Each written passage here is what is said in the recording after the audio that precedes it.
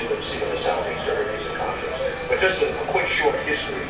SUMC was started really as a promotional outfit for ASCAP. A friend of mine, Ian Burke, who was over the Rhythm and Soul division of ASCAP back in the early 2000s, they wanted to reach out to the Southeast markets to try to get new members, but they didn't have a budget to be able to go out to the Southeast. So they had our company to go out there. We got a sponsor, Smirnoff, and they wanted to introduce this Triple Black Ice. So it became the ASCAP Music Education Tour. And so as it really built up, we were going to do it the following year, but we didn't feel like touring.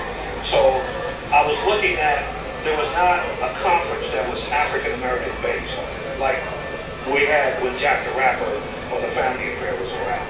And so going to the Jack the Rapper convention for a number of years, I wanted to start something that was a record radio industry driven conference where you can eat, you can mingle, everybody is connecting with each other, things like that. So that is the premise for the last 10 years that we've done with SUMC.